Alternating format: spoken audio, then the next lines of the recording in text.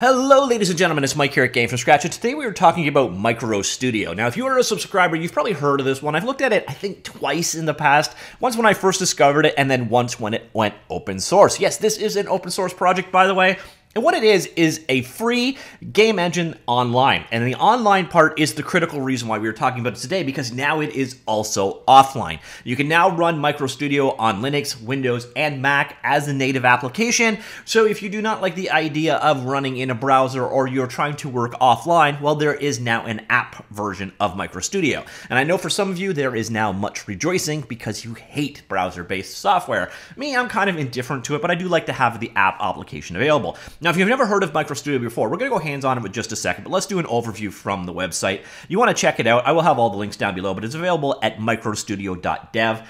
As I mentioned earlier on, this is an open source project, so the source code is available. You can run it online, but now you can also run it in an application form. It has everything you need. It's got a code editor. You can create your sprites and maps directly inside of it. It's got multiple different programming options. They have MicroScript. They just released MicroScript version 2. MicroScript is kind of like a simpler version of Lua. Also on that top, you can also program in JavaScript, Python, or Lua if you prefer. So you got a lot of different options in that regard. You do have tools built in, including a sprite and animation editor. We'll see those in just a second. You can also work in a team. You can test things on the fly.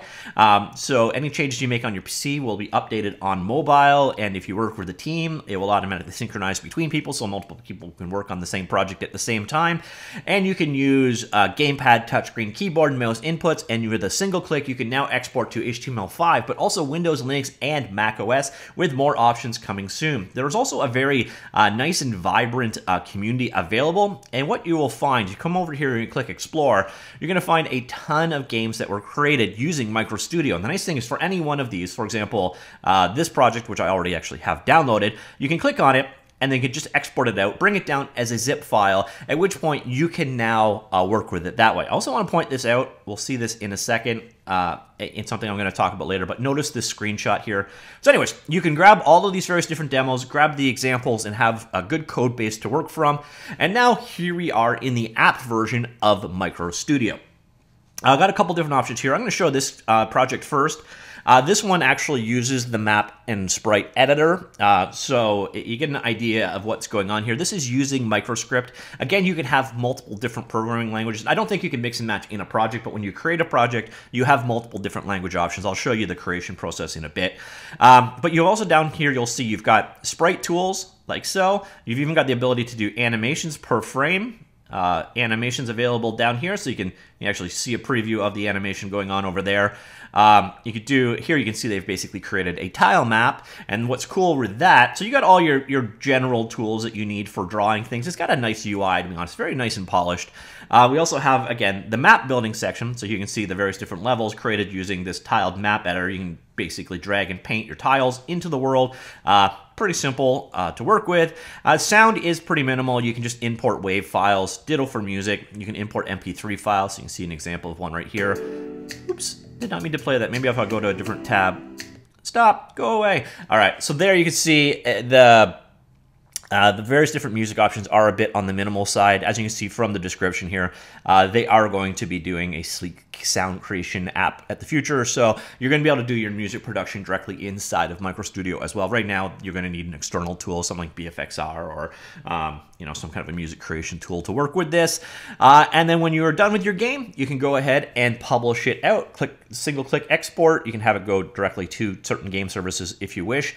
I'm not sure how you do your platform-specific export here, but the options are available. In terms of the code editor, it's pretty nice on the whole. When you want to check your project out, you go ahead and run it over here. I'm going to go back to the project list, and I'm going to show you this Marble Quest example instead running. So it gives you an idea. So here is the code. Now, one thing that I dislike, and I don't know if this is a bug, there's no way to resize over here. So I don't know if, remember I told you to keep an eye on that screenshot? So when we looked at it over here, this screenshot shows that user interface showing names like this, whereas in the app, we have so you have to mouse over to figure out what the actual code file is. I got a feeling that that one is a bug, but I'm not 100% certain what the case is there. Another cool thing about the code editor, and this is very useful to a beginner, you notice I'm going over this mouse thing. Well, it automatically brings up the appropriate documentation, and we can open that documentation up like so.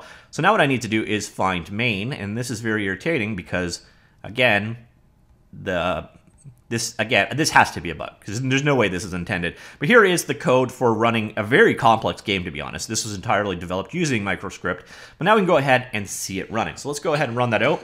So here you can see an example. Let me turn that volume down. So let's play our game. So you see, as you move through the world, by the way, we can resize that to get a bigger version, but it gives you an idea of the capabilities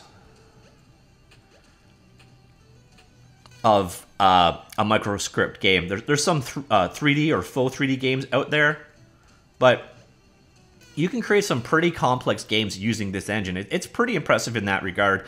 One of the other things that they added with the newest version, which is actually kind of neat, there is a rewind feature. So if you run into a bug, you can actually now rewind back the game to the state where the bug occurred, help you hopefully track down where your bugs are.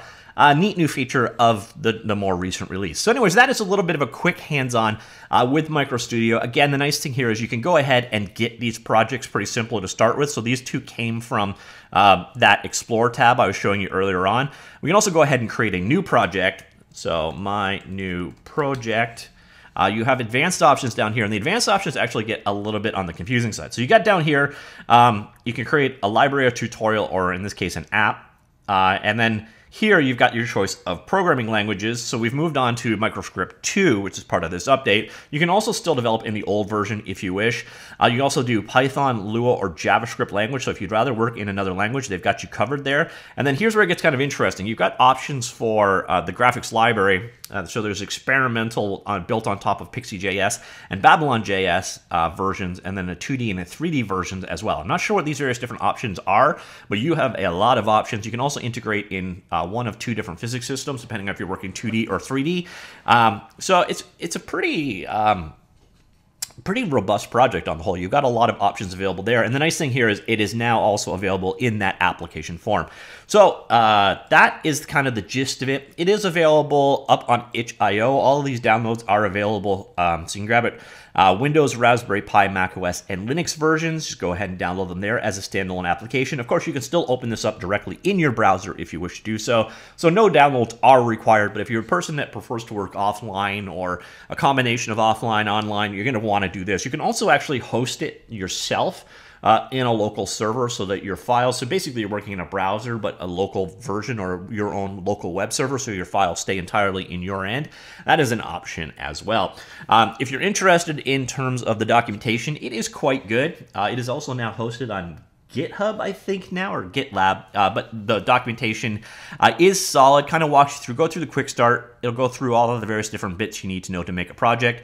If you want to get into the MicroScript programming language, there is a breakdown of how it works. It's a very simple language. Again, it is based on Lua. You shouldn't have much of a challenge learning it. And it's got most of the features and functionality you would expect from a game perspective. And the entire API, you know, for handling things like keyboard, touch, graphics, sound, and so on, are all available and fully documented here. Now, once again, when you are inside of the editor, you can click on a keyword, and it will link you to the appropriate documentation as well. So trying to figure out, again, the best way to probably learn MicroStudio is to take one of those examples from the Explore tab, and then you can drill down into it and figure out from the documentation from their examples, which is very nice. And again, you do have the multiple different programming language options. And then you've got a couple of, like, if you want to get into advanced or you want to extend your exported game out, you've got those options available as well. So you have more details with how your exporting works, how to work with various different platforms and so on, all available here in the documentation.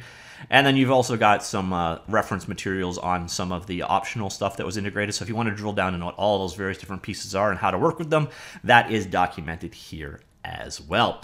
As I mentioned off the hop, this is an open source project. It is under the MIT license, which is a very liberal license. As you can see, this release just came yesterday. It's a very cool project. I've liked it from the very beginning.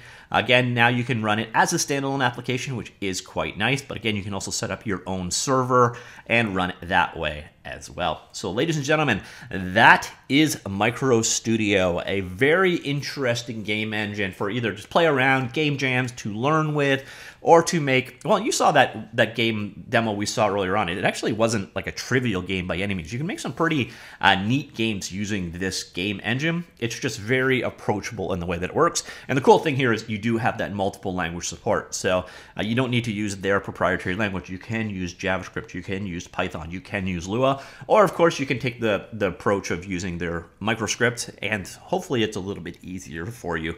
So that is MicroStudio. Let me know what you think. Comments down below. I will talk to you all later. Goodbye.